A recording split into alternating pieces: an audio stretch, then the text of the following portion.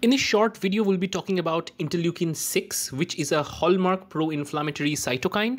It has 4 helical structure, 184 amino acids to be precise, and it is secreted by cells like macrophages. And upon bacterial infection, these cytokines could be secreted. Also, cancer cells are known to secrete interleukin 6. Now let's see when these interleukin is secreted, what it can do. It is capable of inducing liver to produce the acute phase proteins such as C-reactive protein, SSA and haptoglobin. Also from the liver, serum amyloid is secreted more, along with which can basically cause amyloidosis. There could be fibrinogen, which is secreted by the liver. Now, lipopolysaccharide from the bacteria is a potent trigger of IL-6 secretion. So there are toll-like receptors which are present on the macrophages which recognize these lipopolysaccharides and lead to a signaling inside the cell. That lead to secretion of IL-6. Also, fibroblast, keratinocytes, all can see, and endothelial cells can secrete IL-6 upon stimulation by interleukin 1, which is another pro-inflammatory cytokine. If you want to know more about the interleukin 1, you can get the video on the I button. Now, interleukin 6 can trigger B cell and T cell responses. Interleukin 6 was first known to be a triggering factor of B cell differentiation. So B cell is a target of interleukin 6 and B cell is also a producer of interleukin 6. The current research shows that. So initially it was called B cell differentiation factor. It turns out that there are specific trans signaling regime that B cells undergo. B cell doesn't have the interleukin 6 receptor, but it has a co-receptor GP130, and in a moment it would be clear what is the trans signaling regime. Anyway, T cells express interleukin 6 receptor and the co-receptor, so it can receive the interleukin 6 and lead to interleukin signaling. Due to the consequence of downstream signaling, ROR gamma T, a master regulator of Th17 cell fate, is upregulated. So the T cell is now polarized to a Th17 state, and this particular cell is highly associated with inflammation. So it's a potent driver of inflammation and has been reported underlying the pathology of several diseases.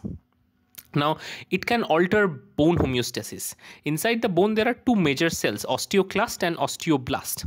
So it turns out that interleukin 6 can be received by osteoblast because it has interleukin 6 receptor, which triggers a molecular pathway and lead to the expression of rank L. Rank L and rank mediated signaling can basically trigger osteoclast to differentiate into a mature osteoclast. So osteoclastic activity gets increased. So basically osteoclasts are responsible for degrading the bone or eroding the bone. So overall the bone homeostasis gets altered when interleukin 6 levels are high. And this is really important in context of rheumatoid arthritis, because in the joints there is a huge inflammation in rheumatoid arthritis. One side the osteoclastic activity is high, other side the synovial fibroblast also secrete interleukin 6 and they can trigger the osteoclastic activity, all lead to a vicious cycle of inflammation. Now let's talk about the interleukin 6 signaling pathway. Here is the classical signaling pathway. Here you have interleukin 6 receptor and GP130. It binds to interleukin 6. Both these receptors are important to initiate the signaling. So after that there could be MAP kinase mediated pathway. That means there are downstream regulators like RAS, RAF, MEK, ARC. All these things lead to downstream activation of gene.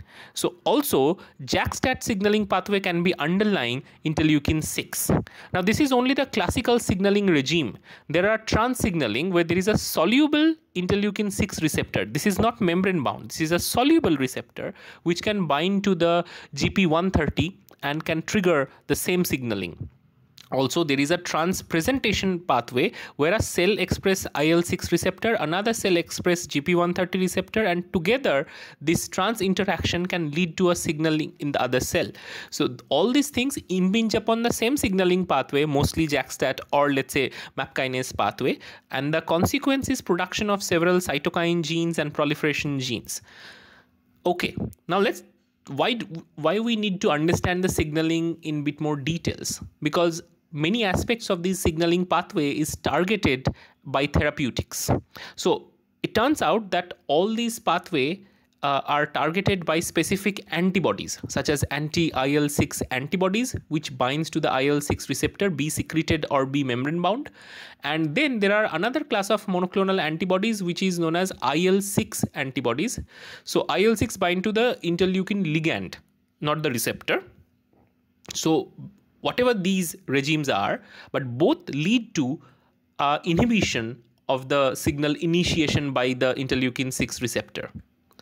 Anyway, there are also downstream modulators as well, such as JAK inhibitors like tofacitinib or ruxolitinib, and there are STAT inhibitors which can basically prevent the downstream signaling pathway. So there are therapeutics which target the upstream receptors, and there are therapeutic target which targets the downstream signaling modalities. Now let me tell you that there are many diseases where interleukin 6 inhibitors are used as a treatment. For example, rheumatoid arthritis, giant cell arteriosis, cytokine release syndrome or cytokine storm, Castleman disease, etc. So in all these cases, there are interleukin mediated signaling which make the situation worse.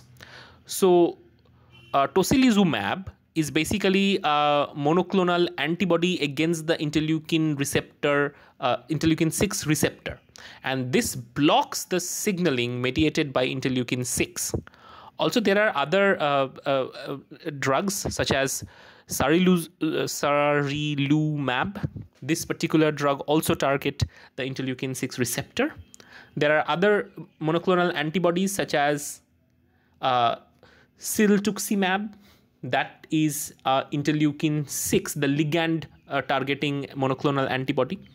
Whatever these modalities are, all of them target some aspect of the interleukin signaling pathway and inhibit the signal initiation by these receptors or ligand.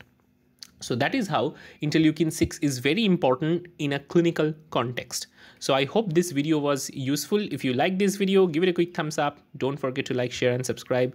You can get more notes and flashcards in Instagram page. See you in next video.